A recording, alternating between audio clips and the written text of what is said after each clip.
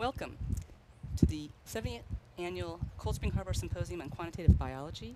The topic this year is immunity and tolerance. I'm Lori Dempsey, a senior editor at Nature Immunology, and with me is Dr. Ann O'Gara, who is one of the co-organizers of this conference this year, and she is head of the Division of Immunoregulation at the MRC National Institute of Medical Research in Mill Hill, London, and welcome.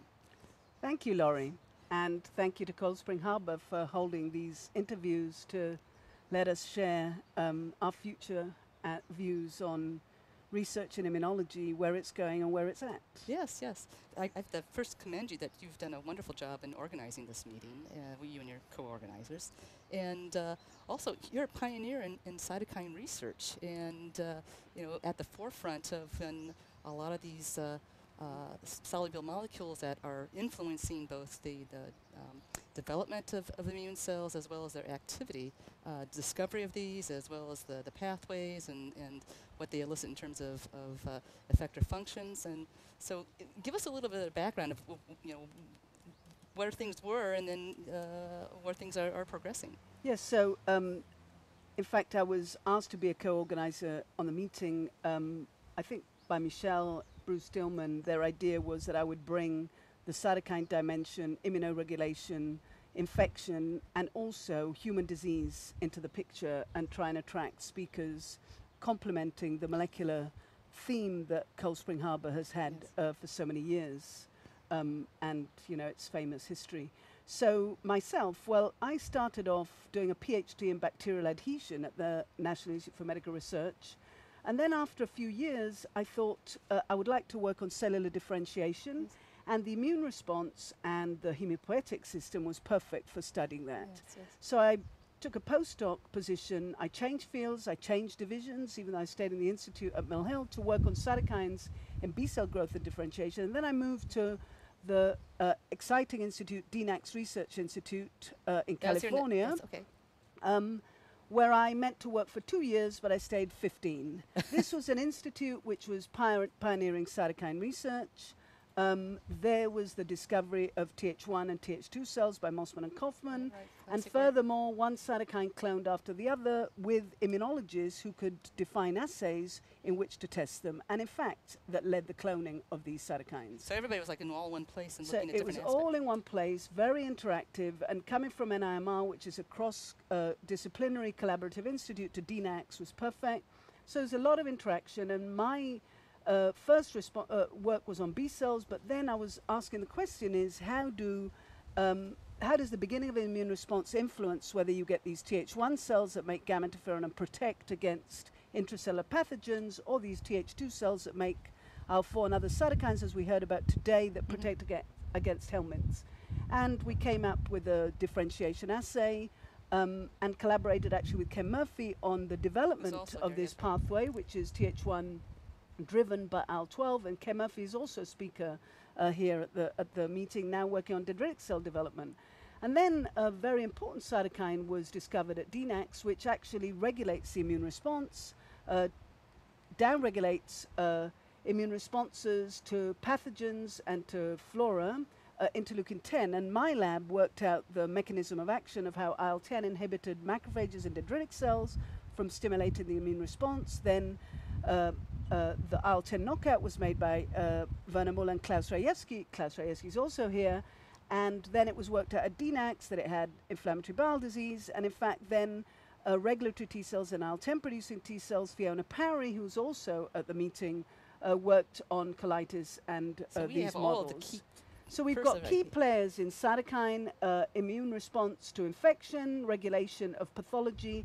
And so my lab did a lot of work on identifying how cytokines were induced, how they drove the different immune responses, and how they function to block pathology or to promote the right immune response against an intracellular pathogen. And for example, IL-10, where we blocked it, allowed these Th1 responses to be induced in response to soluble antigen, which has implications for vaccination, but also was important against intracellular pathogens. So IL-10 on the one hand would inhibit colitis or inflammatory bowel disease or other immune pathologies, but on the other hand, it suppresses the immune response. And so when I went back to the National Institute for Medical Research, it was after 15 years in California. And the goal then was my mandate was to start a new division, and the mandate was to interface immunology and infectious disease, because in the world, Yeah. I say that all that work was also just in the mouse system, or do you have any human work at that? in DNAX, I mainly worked in the mouse system, and for 10 years, Bob Kaufman and I had joint lab meetings every 2 weeks together to exchange research. But then we had a human immunology component of the Institute, Hergen Spitz, Jan de Vries, and others, who actually then validated in human what we found in mouse. And actually this caused a lot of debate, because at the beginning, the question was whether Th1 and Th2 existed in human. Well, indeed they do. And in fact, human Th1, Th2 are going to be recognized this year at some stage later on in the year with good accolades, which I won't go into. Okay, it sounds like you have some but information. Yes, Okay, but let's go back to your move back to NIMR. Yeah. So I looked at various institutes around Europe. My long-term partner, husband, actually lives in Paris and is at the Pasteur Institute. He actually cloned IL-10. Yes. He works on B-cell development, Paulo Vieira. However, having looked at France, England, I chose London, and I chose the National Institute for Medical Research, because there is where cross-disciplinary interaction happens and collaborative research. And my job was to go back and start a division to bring about interactions between people working on the immune response and people working on the infections. And then I was to recruit group leaders who would work on these different infections in the immune response on them. So at that stage, I was about 48 years old, 47. I thought maybe it's time that I really took my research to something that's devastated to man, and really studied infection in an important pathogen system. Because of my background, IL-12, Th1, gamma interferon, and in addition, the fact that I'd worked on bacteria to start with, Mycobacterium tuberculosis infection became the target of my own research, and that was only about 6-8 years ago, so I'm a newcomer to the field. Tuberculosis still kills about 1.4 million people, devastating disease. Diagnosis is very difficult. You can't do it in a lot of people because you have to get sputum. We don't understand all the protective measures of the immune response. We know gamma interferon, IL-12, TNF are important, but they're seen in people with active disease. So what else is going on? And then as an immunologist, what fascinated me most is that a third of the world has been exposed or infected with Mycobacterium tuberculosis, but the people remain healthy. So all you can say is that these people are healthy, they've been exposed, they're positive for a skin test or a blood assay for interferon and MTB antigens, but this can only tell you that they've been exposed. The only way you can distinguish between active TB and latent is that people have disease or they don't. So an chest X-ray? Chest X-ray, which you know, is not always that specific. So you're trying to figure out what people may have. And then culture of the bug, you may culture it, but still the people may be latent, so it's not enough. And again, just the culturing is a lengthy period. Takes like weeks, months, and then on top of this, because the drugs are arduous, 6 months of very toxic pills, there's poor compliance, and as we heard from Bill Jacobs at this meeting, you get drug resistance. So we wanted to understand what is the immune response in active TB and latent TB. The latent in protection, the active TB, why do people go on to get this chronic disease? And actually, I thought we started the mouse models of TB, and we still keep them because they're very important to have experimental models to test our hypothesis and pathways in. But in latent and active TB, the only way you were going to look at this was in human. But this was very complicated because it's such a complicated disease of the lung, can become invading other organs. So this coincided with a visit to the Baylor Institute of Immunology Research in about 2004, 2005, where I was thinking, how am I going to study this complex disease? And I sat at the computer of Virginia Pasquale, who is a pediatric rheumatologist, who is also here and will be giving a talk this afternoon, in the institute headed by Jacques Bonchereau, and they were using a blood transcriptional signature to reveal pathogenesis in autoimmune diseases. Now, these were systemic autoimmune diseases. However, we thought maybe this can reveal something about active TB, even though it's a disease of a lung. To cut it short, we defined a blood signature of active TB. So you're getting cells from the blood, doing transcriptal assays of these and just seeing what's being expressed in peripheral Absolutely. blood And what I cells. emphasize is that so blood is recruited from the patients before you even have the full diagnosis. It has to be Okay. before treatment. Then RNA is isolated, and then, as you say, microarray subjected to microarray. And the analysis that we did really is what people should do, is an unbiased, unsupervised analysis Mm-hmm. where you look at what's driving the disease, not Right, what okay. genes I know about and I'm interested in working on, but what is driving the disease. And So what looking for we new biomarkers is trying looking for a new systematic, Yes. systemic approach of what's happening in the whole immune response, Okay. as opposed to pathway by pathway, cell by cell, as I've done for 20 years. And this was extremely powerful because we defined a signature in active TB. Mm-hmm, mm-hmm. This was this transcriptional response with genes overexpressed or underexpressed in active TB that was missing in the majority of latent and in Mhm. healthy controls. And then what we were most surprised at is that this signature represented various clusters of genes, and we used good bioinformatic tools that helped us to analyze the data without bias. Right, right. And that's And important. what came out is that not only was the gamma interferon inducible genes that you'd expect in TB because that's the pathway evoked, but we found type 1 interferon inducible genes turned on. And it turns out that type 1 interferon and the genes induced by it in certain mouse models such as Listeria had been suggested to cause the chronic infection and pathogenesis. So actually, type 1 interferon is detrimental. Is bad for Okay. many bacterial infections. And indeed in tuberculosis this is the case. And in fact we've been able to show that it had been shown with clinical isolates and particular strains of mice that type 1 interferon was involved in causing chronic infection, but nobody bit this. And the reason is because we need to improve the mouse models to more resemble the human disease. Right. And just to back up, the interferon gamma, though, is beneficial. So you have Exactly. So Okay. you have these two different pathways, interferon gamma and type 1 interferon.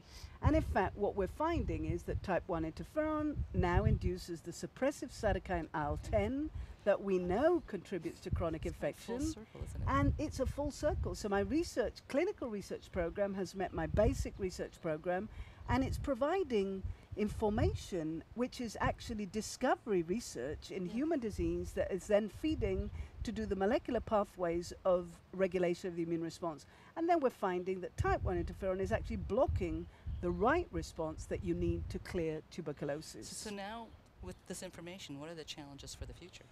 So there are many challenges. On the one hand, even though I'm not a clinician, I interact very closely with clinicians, and we are obliged to push our signature to become a supportive diagnostic and a way to monitor drug treatment, because the only way you can do this is with sputum clearance. At the So moment it's a it way of takes getting 2 early months. intervention once you have that signature. Exactly. So we can know whether the drug is working on people within 6 days to 2 weeks, because the signature disappears upon successful treatment. And so you can test new drugs on multi-drug resistant, you can test them on different patients and see that the drugs are working. Maybe they haven't got TB, in which case the signature will not change. So that's the clinical side, and we're also doing a longitudinal study to see if our signature in a small number of latent individuals actually had the signature. So we're following these individuals to see, is this going to predict that they get to When they go active or disease? if So they go that's active. the implications for TB and the disease itself. And we're collaborating with people all around the world, people working on drug-resistant TB, etc., and various aspects of TB as a disease. So your work really can impact It globally really is on the care of incredible. patients. And Yeah. I did it really to understand the immune response in tuberculosis and what could have caused the people to go on to get disease. But now it has these also clinical implications where we may help to improve patient management. But on the other hand, it also gives you big alarm bells for vaccination, because a lot of the adjuvants that are used for vaccination turn on type 1 interferon. If you've got people who have latent TB and these people with latent TB could have subclinical TB that they're just about to burst out, and you don't know this. So our signature may be able to predict these people and avoid the vaccine. But also you need to have to worry about type 1 interferon signals From giving viral you infections, adverse effects. And in fact, the vaccine that has just finished clinical trials phase 3, led by Helen McShane and a big consortium in South Africa, worldwide, led to it.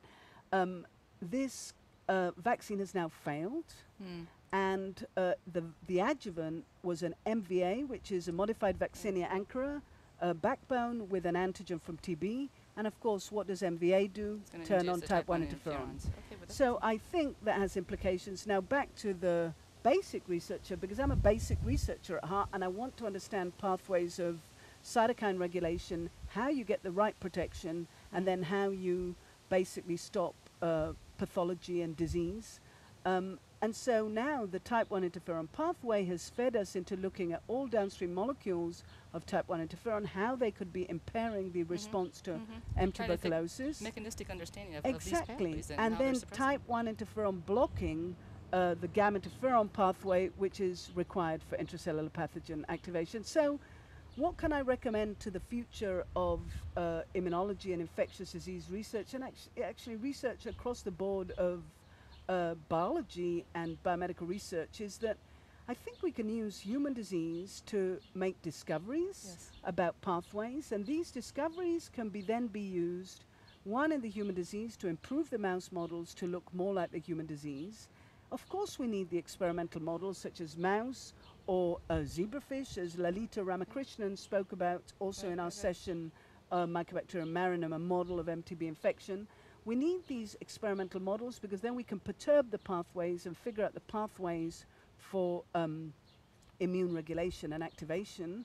But in addition, we need to use these models to then improve the system and then work out the mechanism in innate cells and lymphoid cells from both experimental models and human disease, or healthy humans, to figure out basic discovery of how the immune response is turned on and turned off for protection or the worse. Okay.